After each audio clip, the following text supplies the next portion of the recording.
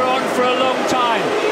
Everybody seems to have got away as a Toro Rosso slow in the midfield, but at the front, and Rosberg's flying, already taking second place. Webber's defending and keeps third place. Not a great start from McLaren. There's a Ferrari in between them. Michael Schumacher away pretty well too, but still Webber's defending against Lewis Hamilton. And Hamilton has the line, but he's gone wide. Hamilton would have had the line into 4. Now he's side by side with Button. And Button is through and will have a better turn in to 5 at the bottom of the hill. Michael Schumacher fancies a look round Hamilton too. So Hamilton went from the aggressor onto the total defence and lost out badly, still defending hard against Schumacher. So Vettel leaves from Rosberg. Webber.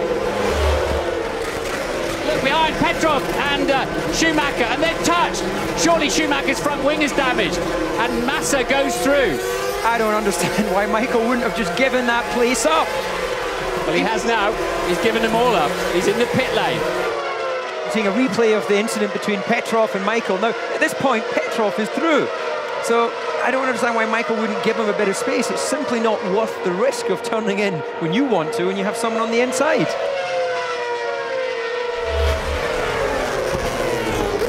And this is Hamilton then getting the job done down at turn 12. Where's Button? Will he come back?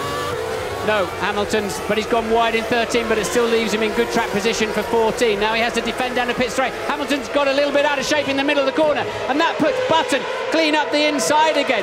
So Lewis a bit eager on the throttle. This is so reminiscent of last year. And now he's got the position back down into turn 1.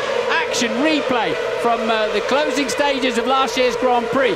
And Red Bull are out for Sebastian Vettel, the race leader, by 6.1 seconds. When they both went past the start-finish line last time. And on go another set of soft tyres. They look like a brand new set of soft tyres to me. So he's got a comfortable run out. It's just a question of what traffic he's going to feed into. And Button then will lead the race because he hasn't pitted yet. We just want to see the two Renault drivers trying to barge each other off the racetrack, gesticulating to each other. Petrov virtually pushing Heidfeld into the pit lane. Well, I understood Nick Heidfeld, you know, waving his hand in there, but I'm a bit surprised why Petrov had his hand in there.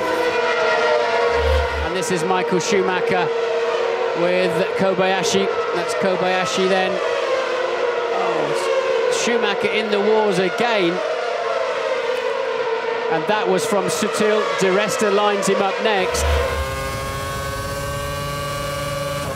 Going to be a clean pass down the inside. Didn't need his DRS there. He pulled that move into turn 9. And of course, I don't think Rosberg will be perceived to have been within a second behind him.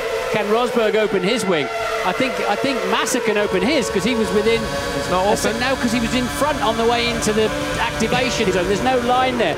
But now it's Massa who's got the favoured inside line. But Rosberg will try to stay and keep the racing line through 13, runs wide. If Massa cuts back underneath him now, he'll nail him easily down the pit straight. But Rosberg saw that one coming. Some ferocious fighting going on there. And Rosberg's come back at him. And Rosberg is down in the 12. And look at that, Button right in there as well. Can he take advantage of the situation? Rosberg will try to do the same thing and keep the high ground for turn 13, which he does. Jensen's got himself all lined up for a wide turn in, but he goes round the outside instead. Fantastic. Something sliding down the outside of a Red Bull, which must have been Fernando Alonso. And Alonso takes second place. He must have had the DRS and everything working beautifully down that straight and breezed past Webber into the braking zone for turn 12. Alonso, P2, 9 seconds off the lead. And here we go. This is Mark Webber down into 12. Alonso's covered the inside. Webber's got to try and just sweep all the way around the outside. And they're going to touch wheel, but Webber's got the turn-in point to 13. Now he's just got to hold him tight. Park it on the apex, accelerate hard, and that is the way to do it. Brilliant driving. But look at that, Alonso coming back. Webber can move once to the inside. And now Alonso's got a better line in, but Webber will close him off, and he should now have the move done and dusted. Michael Schumacher right down the middle of the racetrack. Michael's wing is open as well, of course, because he was in the 1 second window on the Toro Rosso. He's going to make it stick.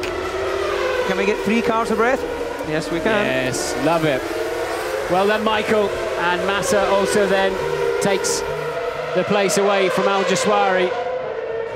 Well, Schumi's racecraft was... Oh, look at that. Massa's gone straight up the inside. Schumacher won't give him the space, but has to in the end, just sheer momentum. He ran him out of road, and it was a fair overtake. That's exactly what Michael would have done. Red Bull have absolutely flowed here in Istanbul. Vettel takes the Grand Prix victory. It will be a 1-2 as Mark Webber crosses the line for second place. Another great drive, feisty drive from him. Alonso just 10 seconds away from the winner. Brilliant job, well done, great drive, well done. Woo-hoo! Yes! Yes! That's what I'm talking about. Thank you. What a race. Controlled from beginning to the end. I'm proud of you. Thank you.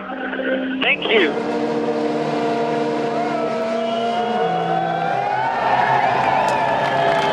It's time for the champagne. It's also time to work out how they are going to beat Sebastian Vettel in his Red Bull car. He seems absolutely invincible from the start of the Grand Prix to the final checkered flag.